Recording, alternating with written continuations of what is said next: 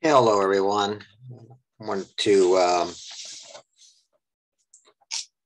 show some very important, uh, documentary segments on the presidency of Ronald Reagan. And this dovetails into what we're studying this week, the Russia and its neighboring states. And as you know, Russia at one time was the political nerve center of the Soviet Union, beginning in 1917 and dissolving in 1991. And I can tell you that growing up during the Cold War, no one ever thought they'd live to see the day where the Soviet Union dissolved. You're going to see a clip at the end of these segments of the actual statue of Stalin coming down. I just can't overemphasize enough how cataclysmic that was to the world stage, and no one just a short while before that saw that coming, which renders some background before we look at the clips. Ronald Reagan came into office in January of 1981, and he inherited some major problems once taking office. He came into office, the Iranian hostages were, being held hostage over in Iran. They were there for 444 days. During the campaign, Reagan was talking tough about what he would do if he wins the election, and they were still in Tehran.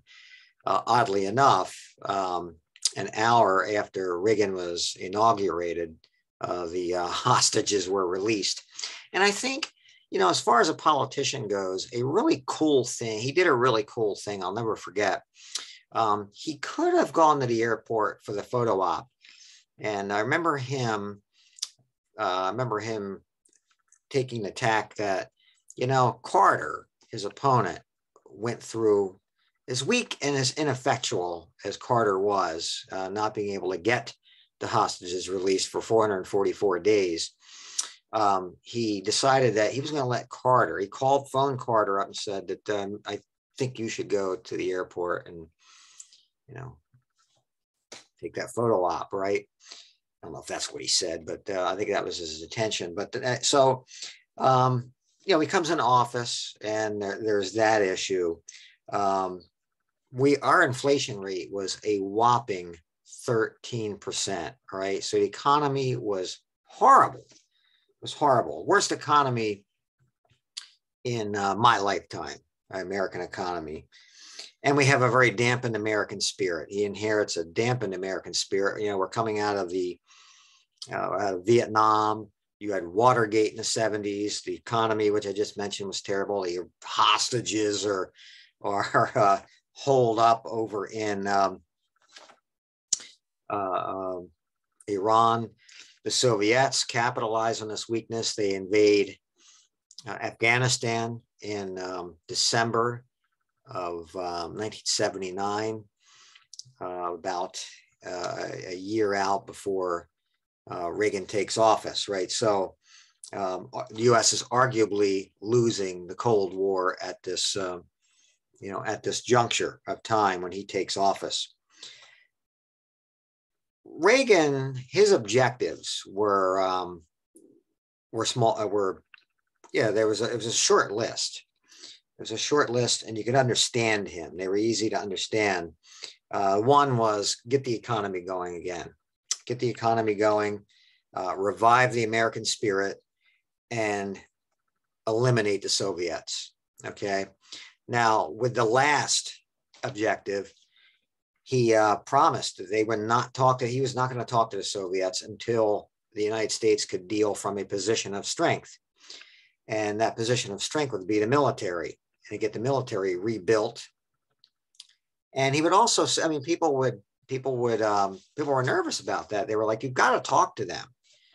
Every president during the Cold War has regularly talk to the Soviets, and Reagan would say things like, "I'm not talking to them. They lie, they cheat, they don't abide by any of their, our agreements, and I'm going to meet with them from a position of strength."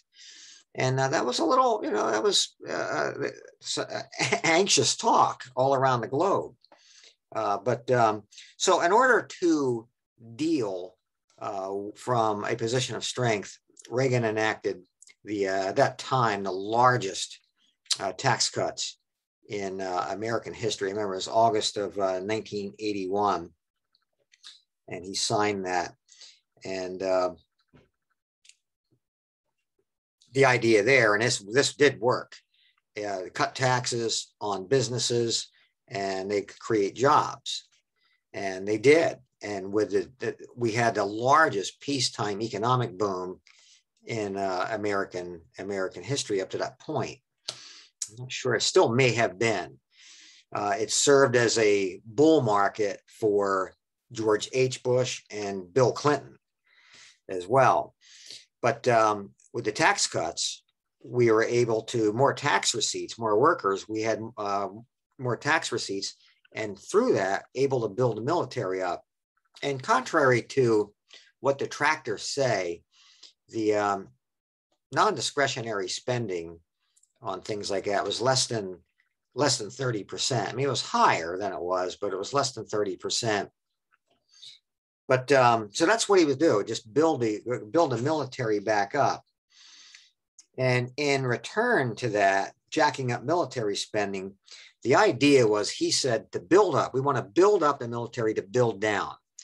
And underneath that soothing rhetoric, the building down would include luring the Soviets into an arms race. And through luring the Soviets into an arms race, eventually cripple them out of existence. So the Reagan administration, they looked at the Soviet system, they looked at the Soviet economy, the communist economy, and they saw basically a cancer underneath the armor of their military armor. And through free market capitalism, spend the Soviets into oblivion. Luring the Soviets in an arms race, their economy could not handle it. Reagan rolled the dice, feeling that they're going to attempt it anyway. They're going to attempt an arms race, or to stay with the U.S. as they basically jack the arms race up. Again, another very nervous thing for all of us, right in the middle of the Cold War. The cornerstone, and this is what is going to be, this is what will be focused on the videos. The cornerstone of the spending would be SDI, called SDI, the Strategic Defense Initiative. And the idea with SDI, the Strategic Defense Initiative, was to build a missile shield, and betting on the fact that the Soviets would attempt this, in essence, reshaping their system or collapsing it altogether. And both things eventually happened. So, as I said, when Reagan took office, he took on a hard line. He said he would not meet with the Soviets until the U.S. was in a position of strength. During that time, 3 or 4 Soviet leaders died. So Reagan couldn't meet with them probably if he wanted to. I mean, these guys were always old as the hills, which leads to Mikhail Gorbachev. Mikhail Gorbachev comes into the Kremlin in March of '85, I think it was. And he was, compared to Brezhnev and those guys, he was young, he was 53 or 54, probably not about to die on anyone, right? So, and this took, and again, until Reagan meets with the Soviets, this takes five years. And like I said, some name calling, anxious times.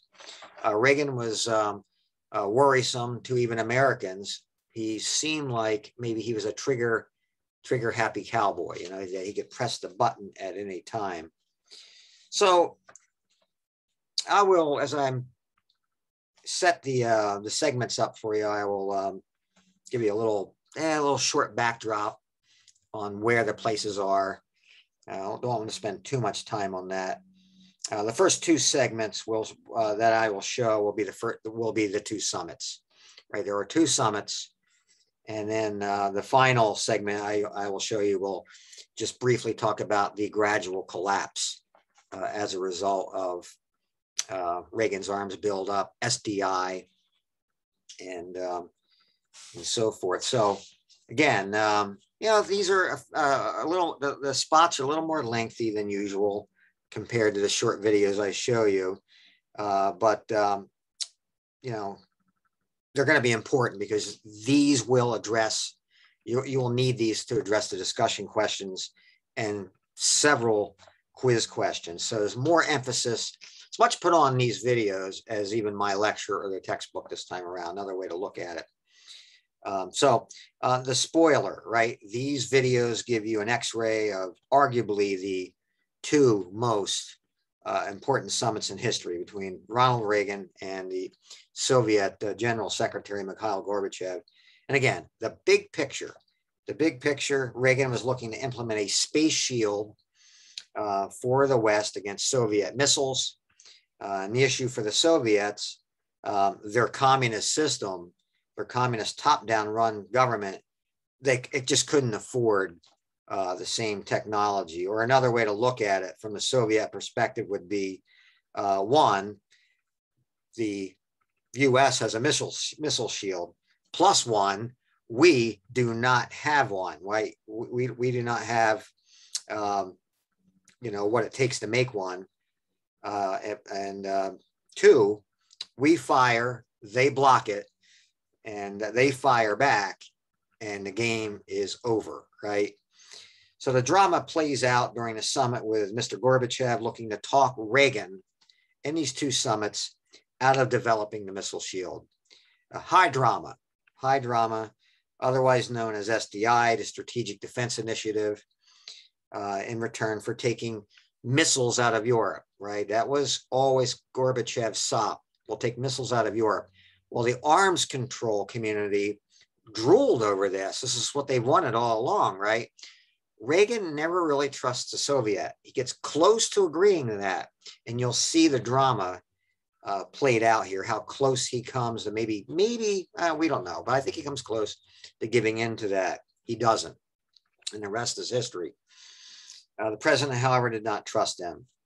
And so he realized the proposal of SDI had the political existence of putting the Soviets on the ropes. I think they were on the ropes with this, as long as it was in the laboratory. And one last thing to keep in mind when watching, this is a PBS publication, which is not a Republican conservative bastion, okay? So if you're thinking this is looking at what Reagan did favorably, I would just give any favorable viewpoints there, favorable coverage to PBS, not a conservative outfit, trying to cover it as it was, right? It was wasn't hard to ignore. So, and also, even maybe more importantly, you're going to hear several comments by Soviets who were there during that time period, as well as Mikhail Gorbachev, right? So these are not, this is not some Republican puff piece, okay? So again, not necessarily from the perspective of Reaganites.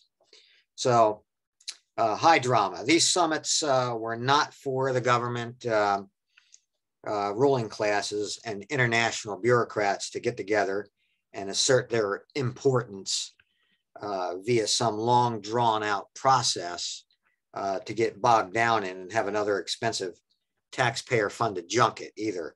The results of these summits affected how the Soviets did business, which heavily implied by PBS, again, led to the fall of the Berlin Wall, the Soviet Communist bloc, and eventually the dissolution of the Soviet Union in December of 1991. Thus, the world changed. So let's take a look at these and get these up and going. And here we go. In Geneva. The first summit. Here's the first summit. First meeting with Reagan and the Soviets. Ronald Reagan had warned that the Soviets cheat and lie. He had opposed every arms deal American presidents had made with the Soviets in the 1970s. But he arrived in Geneva in November 1985, confident that he could handle the new leader of the evil empire.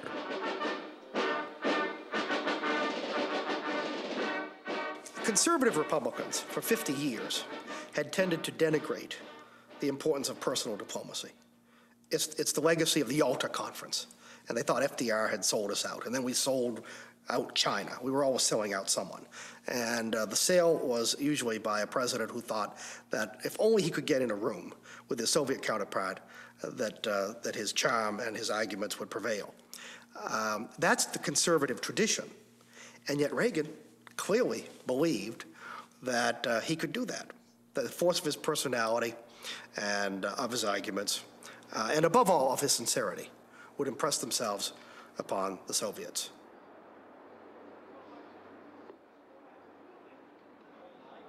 Secretary Weinberger was less sure. His letter urging Reagan not to hamstring SDI was leaked to the press and seen as an effort to sabotage the summit.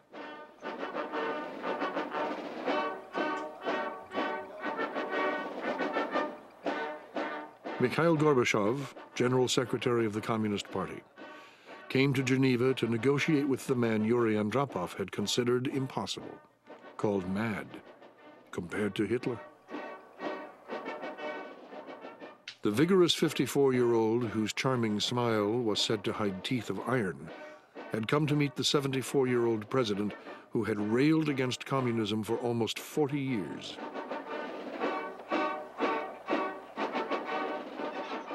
I felt a strong fear, a palpable sense of fear throughout the delegation that this young, formidably intelligent, aggressive Soviet leader was going to run rings around our gentle, slow, slightly doddery, aging president.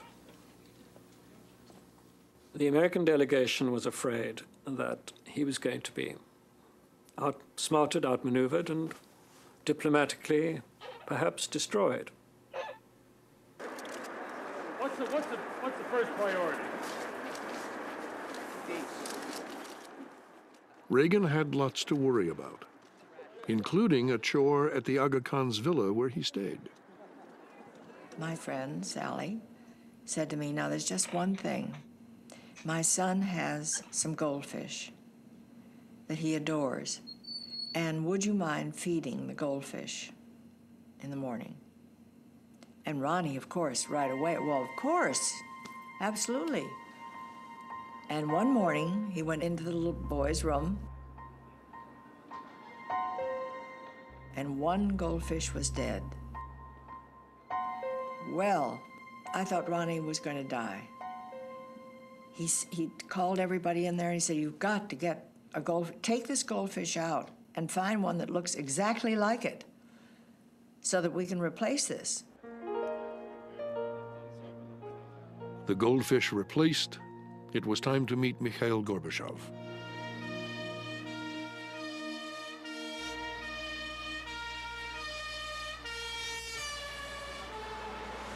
And I see it now in memory in slow motion. It is supremely dramatic.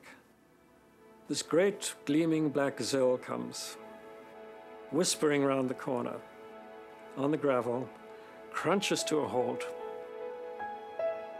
Down the stairs comes this great, gliding, blue-suited, unbelievably self-confident and calm president, without a coat on, in the freezing air.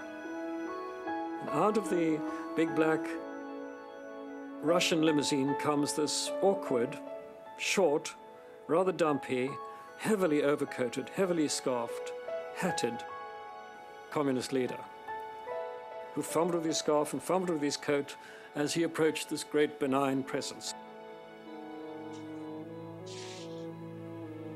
And they met at the foot of the stairs.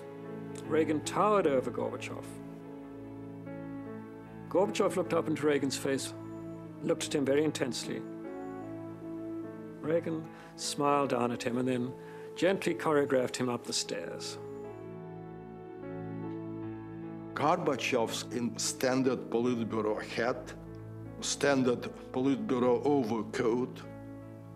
It reminds me of the KGB agent from bad American films. So I said to myself that we have lost this fourth opportunity. We have lost this first round.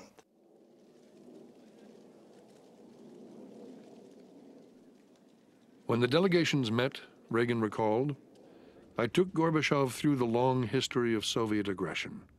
I wanted to explain why the free world had good reason to put up its guard against the Soviet bloc. His language was brutal. He would say things like, let me tell you, Mr. General Secretary, why we fear you and why we despise your system. Now that, in a diplomatic meeting, is extremely confrontational language.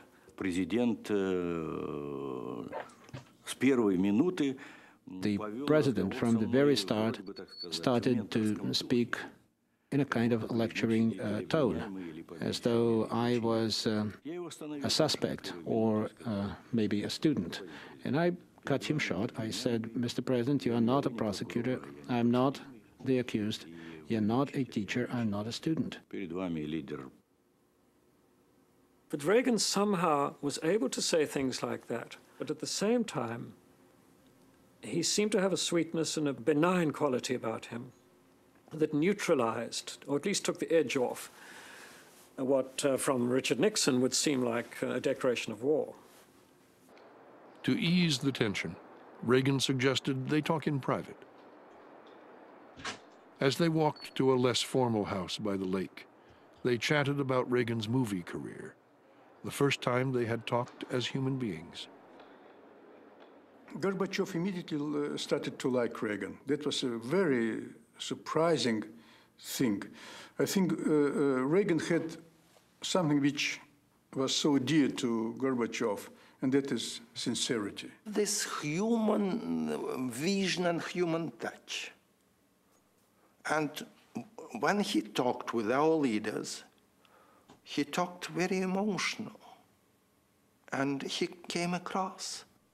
This is a human being. He's trying to explain himself to you. So it maybe for the first time our leaders started to think that on the other side it's not a machine, it's not some robot. I think that people don't reckon with the power of charm and just personal persuasiveness. And you know, when my father kind of turns the high beams on, even somebody like Gorbachev tends to melt. As they walked back to rejoin their delegations, Reagan invited Gorbachev to Washington. Gorbachev reciprocated with an invitation to Moscow.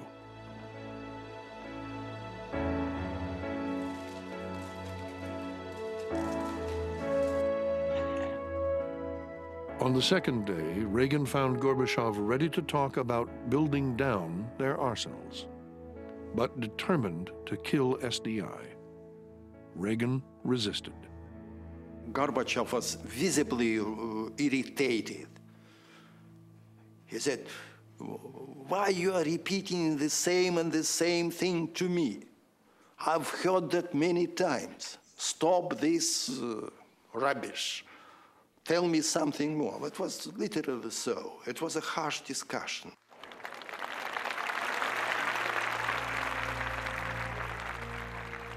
But at the end, the mood was warm.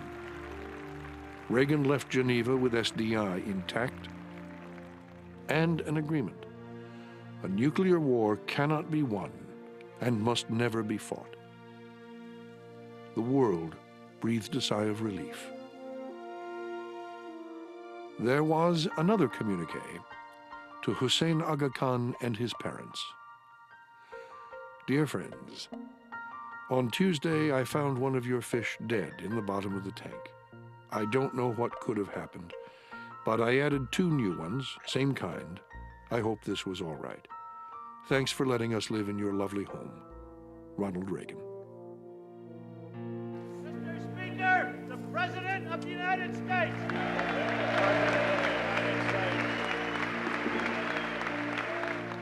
I haven't gotten such a reception since I was shot, Reagan would quip.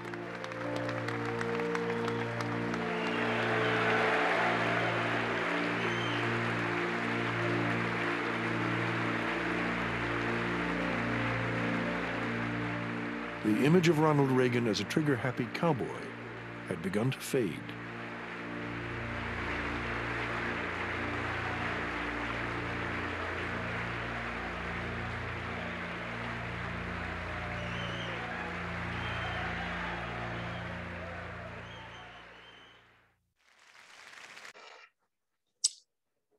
Okay, he moved to Reagan's prestige hit its high the second July summit. 1986, as he stood on the decks of the John F. Kennedy and pushed a button which sent a laser a mile across New York Harbor At Reykjavik, to light the the refurbished first, symbol the first of the was American at, promise. Geneva, Switzerland. Years of Reagan's presidency. And we're going to move into, here we go, Reykjavik, Well, Iceland. Mr. President, I'm here because there's a lot of people worried that you're going to go to Reykjavik and give away the store. And he said, Lynn, he said Linwood, because he always called me Linwood, which is not my name. He said, Linwood, I don't want you ever to worry about that. He said, I still have the scars on my back from when I fought the communists in Hollywood. He said, don't ever worry about it.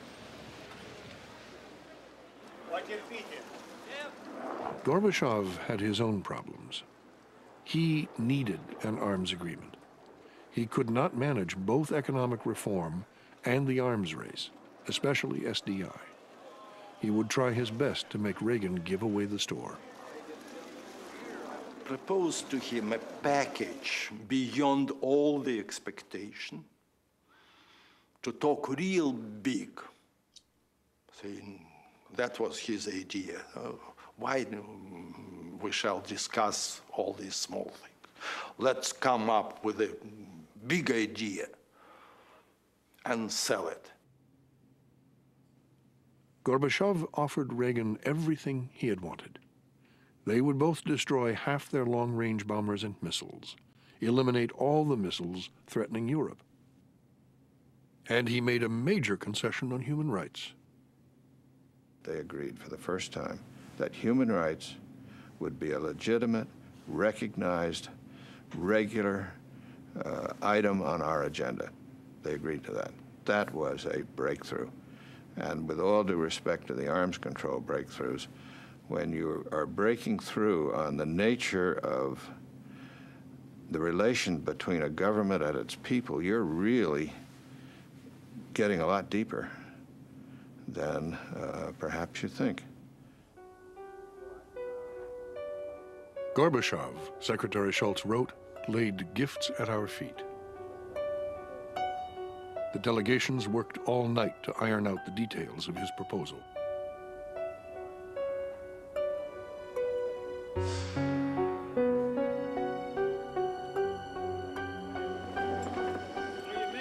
Are you making headway at least? I won't comment on that now. Okay. The next morning, Gorbachev insisted that all the missile reductions he proposed were contingent on restricting SDI research to the laboratory. Reagan refused. The meeting appeared to be over. He wanted to get out of there and be home. He wanted to be home for dinner that night, if at all possible, and with the change in hours. If he left in the early afternoon, he could be home in Washington for dinner. And matter of fact, I remember his talking to me about that, saying, Don, these things are really dragging on. And I had to say to him, hang in there, Mr. President, I think we're winning. Mr. President, have you made any real progress, sir? We're not through. Are you going to meet again, sir? Yes. At this point, the Soviets challenged the Americans to make a concession. The U.S. delegation did.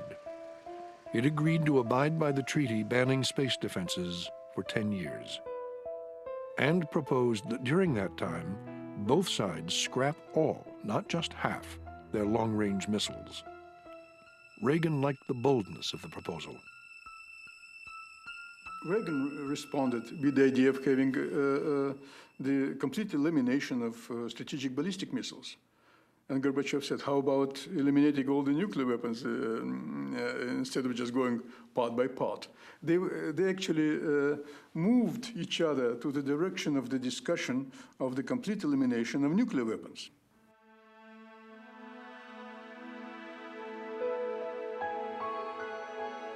They were carried away. The two gentlemen were carried away with the historic ideas they have presented to each other. It's easy to say that President Reagan was anti-communist or anti-something. No, he was a romantic. As I later on judged, he really was maybe the last romantic of this generation. Gorbachev also had a romantic abolitionist vision of nuclear weapons. You've got the two leaders of these two powerful countries running way beyond their arms controllers and their defense ministries and their state departments and saying, let's get rid of nuclear weapons. There was a timeout asked by the American side, and Gorbachev walked out, and we were sitting in a small room, and he said, if Reagan accepts, the world will be a new one. Things will change historically. Reagan could realize his dream of reducing the nuclear threat, perhaps only by risking his dream of a space defense. Gorbachev still insisted on restricting SDI research to the laboratory. The president needed to understand, he needed information in a very tense situation. When asked, I expressed the categorical view that there was no way you could see the program through to a successful conclusion if we accepted the constraints that Gorbachev had in mind. Upon hearing that, he turned to Don Reagan and said, if we agree to this, won't we be doing that simply so we can leave here with an agreement? And it was a rhetorical question, of course, and you knew the moment he put it that he'd made his decision. And within seconds, it was over. Presidents grasp at treaties because they convey an image of presidents as statesmen and peacemakers, and they're sometimes not bothered about the details. It took tremendous discipline for Ronald Reagan to leave that little room without an agreement.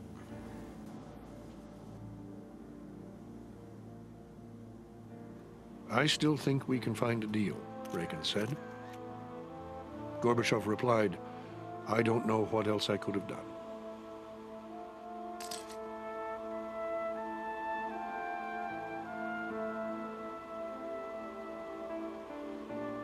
He got into the car and his shoulders slumped. He was in the back seat. You would have thought that he had just lost a combination of the Rose Bowl and the Stanley Cup and the Olympics. He was so down. I've never seen a guy so beaten all my life. He said,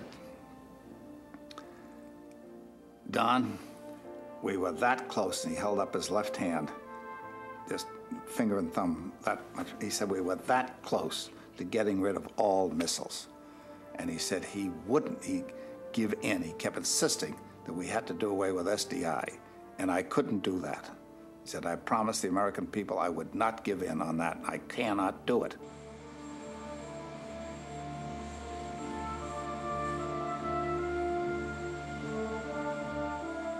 At the time, Reykjavik was considered a failure.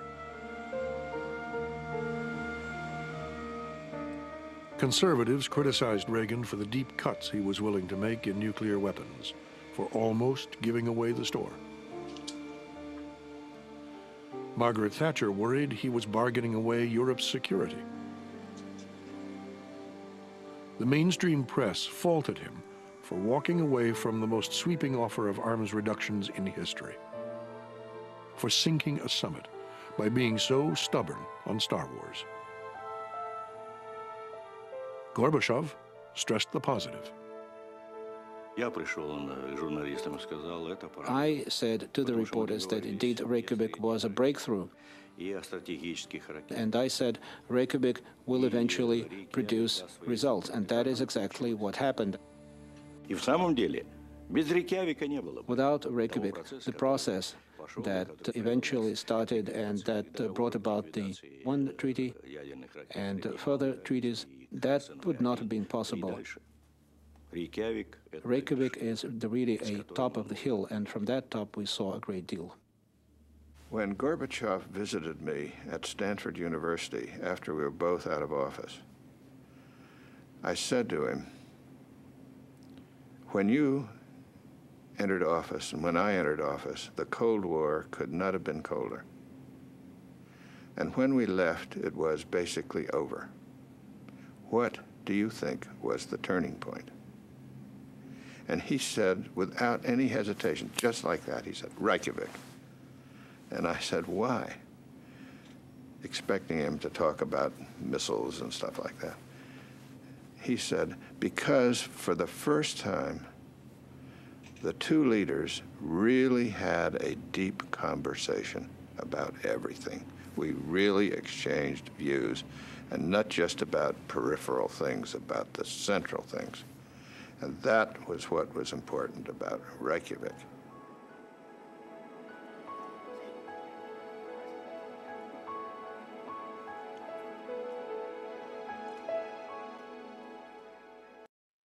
Okay, I'm going to shift to the last segment here, and this is going to talk about the results of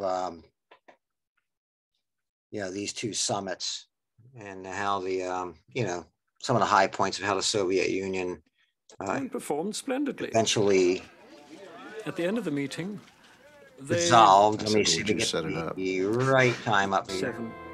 He writes in his diary, Dick and Patty came after dinner. At Reykjavik, he had tried to link these reductions to Reagan's giving up SD forces in half would be ready for President Bush to sign. November 18th, 1981, I first proposed what would come to be called the zero option. It was a simple proposal, one might say disarmingly simple. For the first time in the nuclear age, a treaty would reduce nuclear weapons. Another, cutting long-range missile forces in half, would be ready for President Bush to sign. Building up to build down produced results that made the goals of the freeze movement seem modest.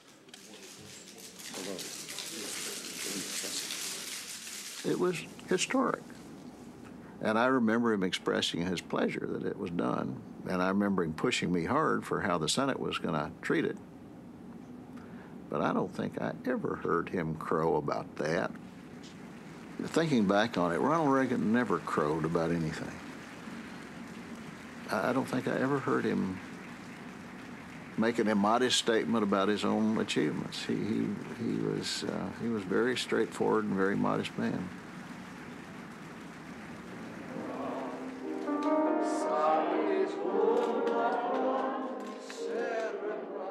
The vocal conservatives now wrote off Ronald Reagan. Columnist George Will accused him of accelerating America's intellectual disarmament and succumbing fully to the arms control chimera. Others called him a useful idiot for Soviet propaganda and an apologist for Gorbachev.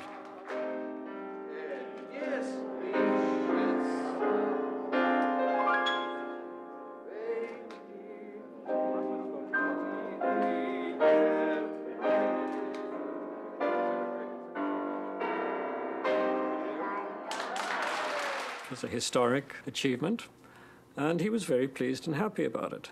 But I think he regarded it as an interim step in the progression he was making toward his real goal, which was the elimination of totalitarianism from the surface of the earth. Meine Damen und Herren, Mr. Ronald Reagan und Mrs. Nancy Reagan. The one thing that Reagan was more passionate about than anything other was the unsupportable phenomenon of totalitarian power, enslaving a large part of the world's population. In other words, what he was really looking forward to was the collapse of Soviet communism. He wanted to see the wall come down. Mr. Gorbachev, tear down this wall.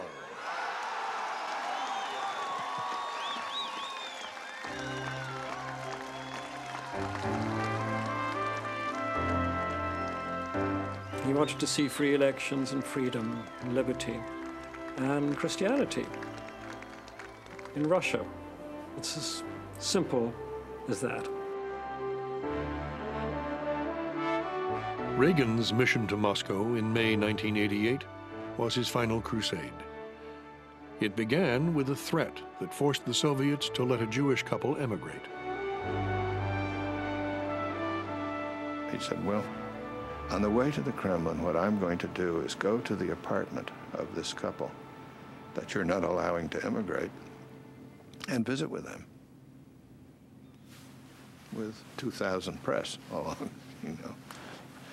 So he said that that's what he intended to do.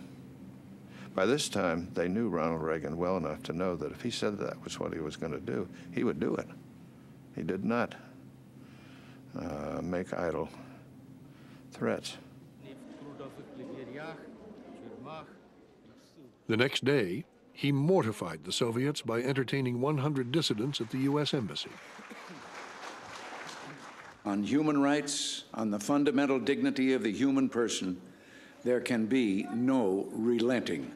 For now, we must work for more, always more. At the Danilov Monastery, he pushed for more religious freedom. Our people feel it keenly when religious freedom is denied to anyone, anywhere. And hope with you that all the many Soviet religious communities will soon be able to practice their religion freely and instruct their children in the fundamentals of their faith.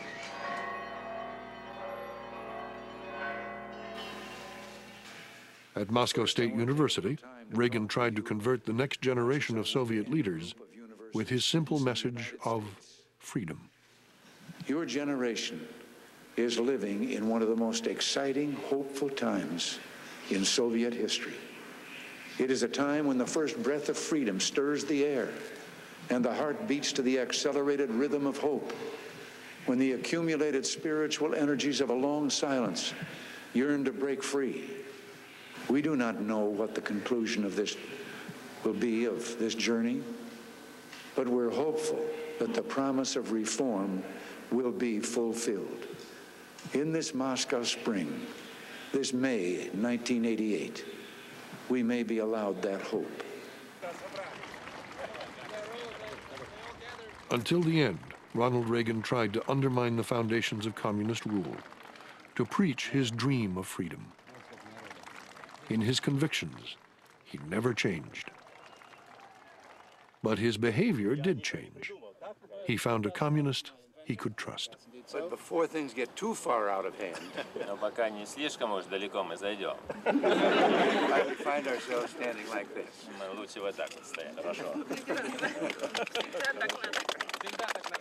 He was a different man by the end of the 80s from what he was at the beginning of the 80s. And he realized the importance of the improved relationship with the Soviet Union, and he has personally contributed to that very, very much. And that has changed the world. It presented the scene for the end of the Cold War completely, which happened just a couple of years after that. You still think you're in an evil empire, Mr. President?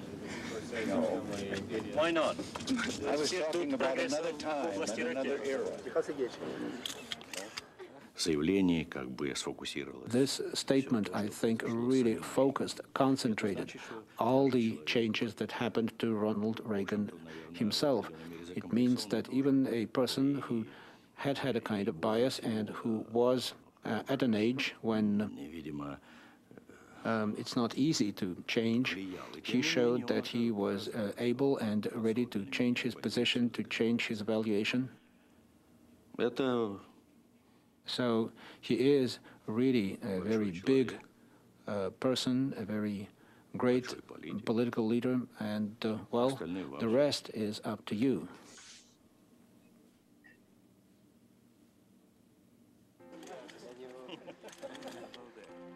When Reagan was in Moscow in May 1988, the Cold War was ending. He never expected the tide would turn so quickly. That same month, Gorbachev began withdrawing Soviet forces from Afghanistan.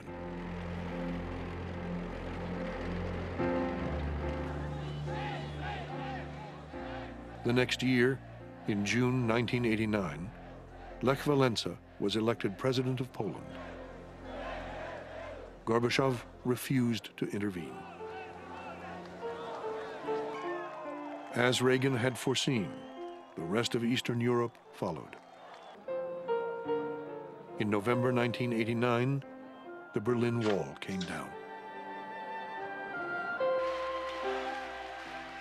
In February 1990, in free elections in Nicaragua, the Sandinistas were voted out of power.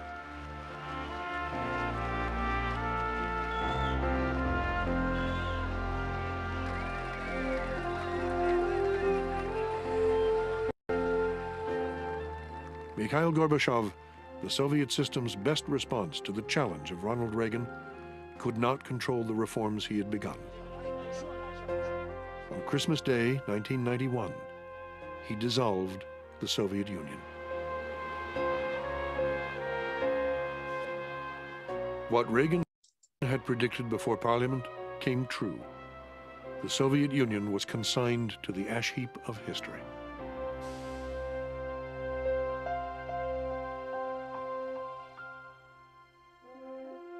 Can't deny. All right, well, there you have it. Incredible story, political story. Just to kind of wrap that up, Gorbachev, he could see what was happening. He couldn't talk Reagan out of SDI, so he could kind of see what was happening. He could see what was happening, so he began to enact economic and political reforms all across the Eastern Bloc. And perestroika was the economic reforms, some capitalist type reforms, and glasnost was where you could actually begin to with some limits to be able to write and talk about the government, and all over the communist bloc. And the genie was kind of out of the bottle at that point. People did not want to go back to the way it was, right? And that led to all the independence around the Soviet bloc, communist bloc, the fall of the Berlin Wall. And so, like I said, the rest is history. The world had definitely changed so much through those two summits. That was the kind of the cornerstone of it all. So there you have it. This will be, again, worth a lot, these videos, and with the discussion questions and the quizzes. So I'll talk to you guys next time. Have a great one. Bye-bye.